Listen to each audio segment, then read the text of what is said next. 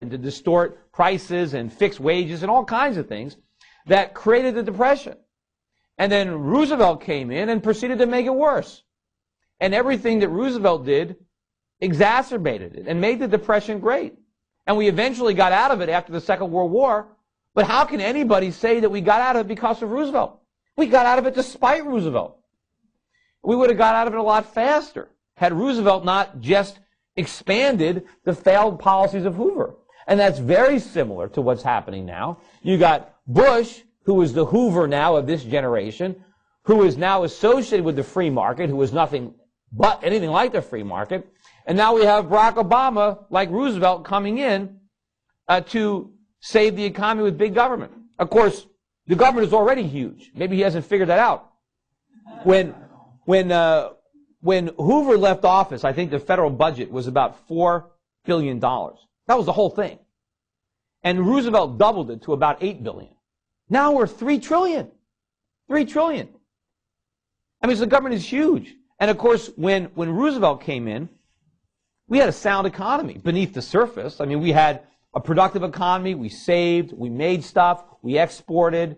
We didn't have a huge social welfare state. Nobody got checks from the government. We're in much better shape.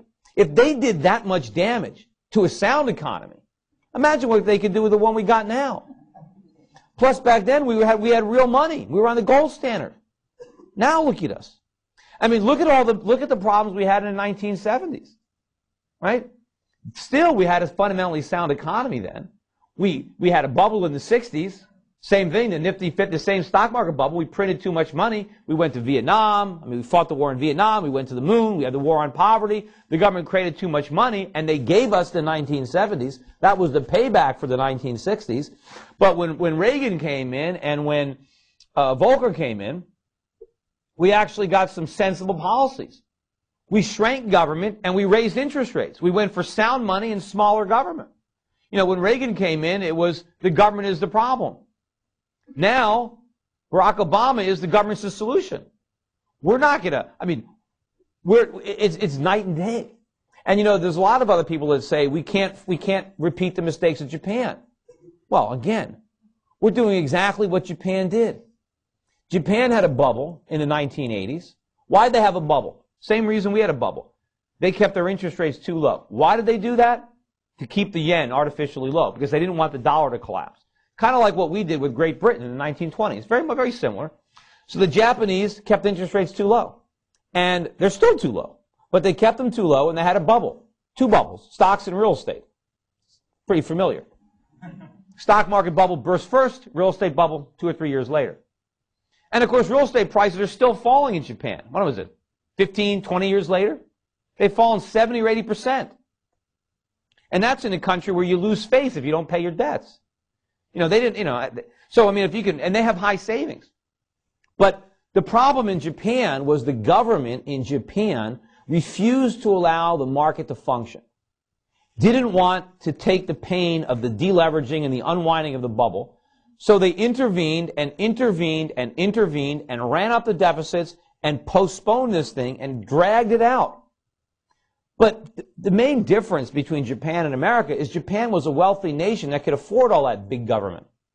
I mean, they would have been better off without it, but the Japanese economy, beneath the surface, was so competitive and so fundamentally sound that they survived anyway. They had enough domestic savings to fund the growth of government. The Japanese didn't borrow any money from anybody else. Nobody would lend it to them. The Japanese citizens financed that gigantic government. But they still have a high savings rate. They're still the world's biggest current account nation. They're the world's largest creditor nation, even still bigger than China. So they were a wealthy country. Yet the Japanese government managed to create so much damage to an economy that was fundamentally sound. We're the exact opposite. There's no way that we can get off as easy as Japan, because we're a mess. We're the world's biggest debtor. We have a huge trade deficit. We have no domestic savings. And we're already loaded up with debt. And the only hope we have of artificially stimulating our economy is that we borrow the money from the rest of the world. We don't have it on our own. So when the world stops financing this, and, you know, it's going to come to an end. And we're going to have to make these hard choices. Is it going to be hyperinflation, or are we going to do the right thing?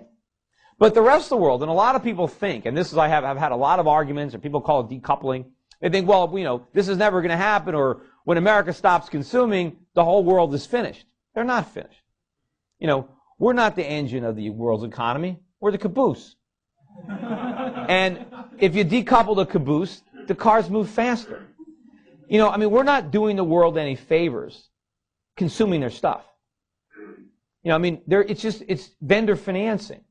But people say we're the best customer. We're not. We're the worst customer because we don't pay. A good customer pays you. And in the world of trade, you pay for imports with exports. And if you don't have anything to export, you can't pay. And that's what we have. We issue an IOU. And when the world finally lets the dollar collapse, and they will, our purchasing power isn't going to vanish. It's just going to be redistributed. Other currencies are going to rise. And people in other countries, people that are working in factories right now in China, that are producing products and just, shipping them abroad and just kind of waving goodbye, all of a sudden, they'll be able to afford them. The Chinese will be able to turn in their bicycles and buy automobiles because steel will be cheaper, because cars will be cheaper, because the value of their wages will rise because their currency will gain purchasing power. It's the Americans who are going to be buying the bicycles because all of a sudden, cars will be too expensive for us. Gasoline will be too expensive for us because we'll be bidding with currency of much less value. And that's what's going to happen. And the world is not going to suffer because we don't buy their stuff. They're going to benefit because now there's going to be more stuff for them. Right now, because the world lends us so much money, there's a capital shortage. Wouldn't the world be better off investing their savings productively in their own countries rather than just giving them their savings to us? Wouldn't they be better off enjoying the fruits of their own labor rather than laboring while we enjoy the fruits? It's obvious, and it's going to happen. Anyway, I don't know how long I've been talking. Huh? But anyway, did I have any time for any questions? Oh. Anyway, well, that's it. And